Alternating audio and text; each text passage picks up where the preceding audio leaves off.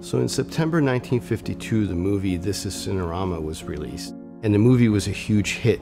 There was a very strong interest to imitate the success of that, and that's where CinemaScope came from. In the 1950s, television was becoming ubiquitous in the United States. Widescreen was one of the aspects that was brought about to make movies different than television and bring people into the theaters. One of the ways of making widescreen was the creation of the anamorphic lens, which was actually invented prior to World War I.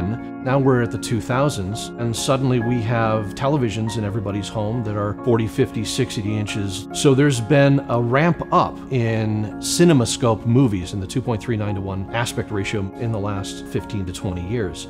And anamorphic is really one of the most cinema types of optics that there is. There's a quality to the anamorphic lenses that cannot be achieved through spherical or through computer-generated imagery after the fact.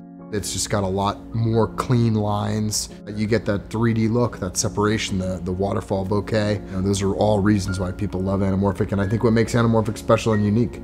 Traditionally, anamorphic lenses were used to achieve a wider field of view on the film that they had available to them. These days, it's definitely more of an aesthetic. Now, lenses are being tailored and chosen specifically for their look. Whole companies and cottage industries have sprouted up to rehouse and repurpose and retrofit to be able to work on modern digital cameras. We've tried to correct out as much imperfections and aberrations as we can in the optical design with modern lenses, but some of those properties aren't necessarily a bad thing. When I get a hot backlight in a scene and what that does when it reacts and bounces off the various sources in there and milks out that lens in an interesting way, that's imparting a look into the actual image that is burned onto the neg, be it digital neg or film neg. That's something that's organic to the actual image now and not a post effect I'm laminating on top of my image. Sure, you can add in dust and flare and anamorphic flare across a frame, but it's not the same as when it's actually optically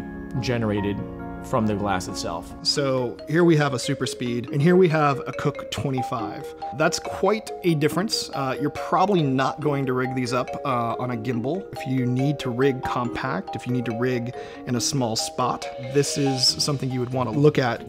These lenses are not as forgiving as spherical is. There are only certain ways you can frame people at a certain stop and still get a usable, sharp image. They really have to be lined up properly to get the superior image quality that the lenses can provide. Anamorphic lenses sort of force you to put what's important toward the center of the frame. Because of that, it changes your whole shooting approach. I actually think that it ends up pushing you towards making more interesting images, and I think that that's a big reason why that anamorphic look is so iconic.